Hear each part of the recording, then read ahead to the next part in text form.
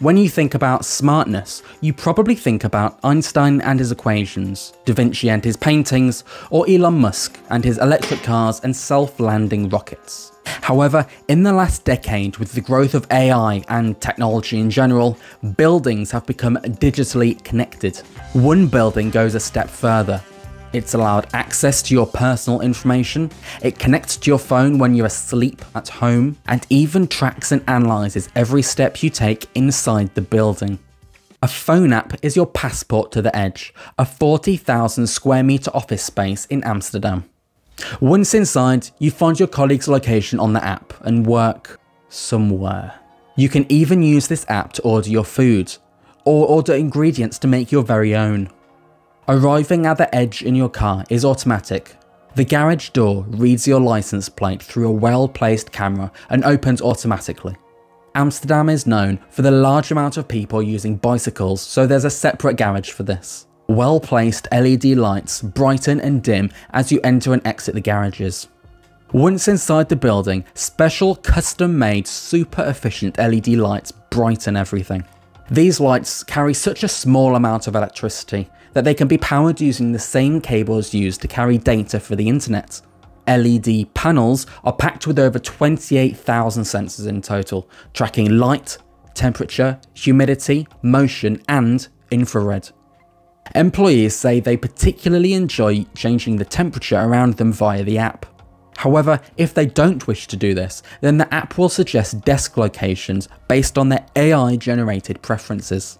Panels between each floor let stale air out into the gigantic 15-story atrium, where it rises and exits the building through the roof, which creates a loop of natural ventilation.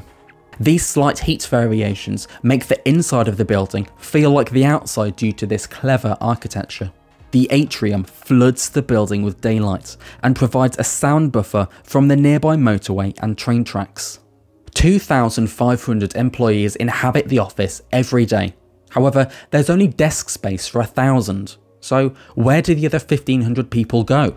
Well, this concept is called hot desking and aims to encourage new relationships.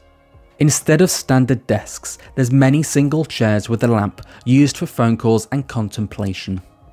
There's also plenty of other spaces to sit or stand when meeting or working. Because there's no desks, lockers are where you start and end your day. Employees are discouraged from using the same locker day after day to help break the rigidity of people's thinking. There are also various game rooms and coffee bars with espresso machines that remember how you like your coffee exactly. There are also various flat screen TVs around the Edge that connect wirelessly to your laptop or phone. The Edge collects many gigabytes of data on how people interact inside the building. It tracks and remembers everything you do, from energy use to coffee machines needing to be refilled to days you likely won't turn up to work. It even shuts down entire sections of the building for when people are unlikely to use it, which saves lighting, cooling, heating and cleaning costs. The building even watches you in the bathroom to let cleaners know when they should be required.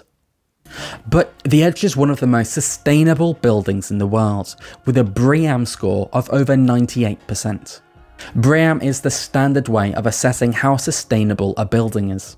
Less than 1% of buildings have a BREEAM score of 85% and over. 98% is almost unheard of.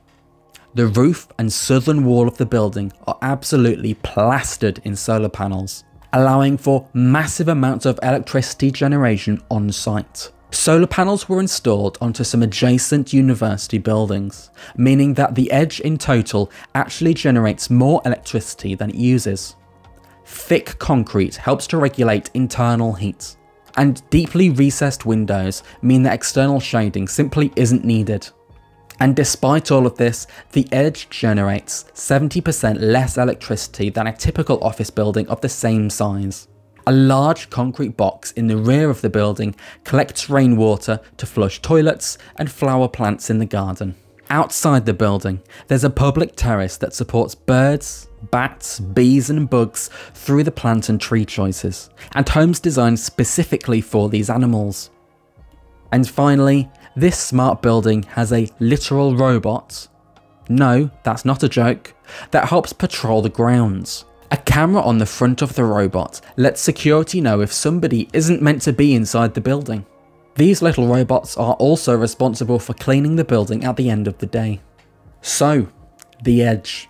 Is it manipulative? Is it intrusive?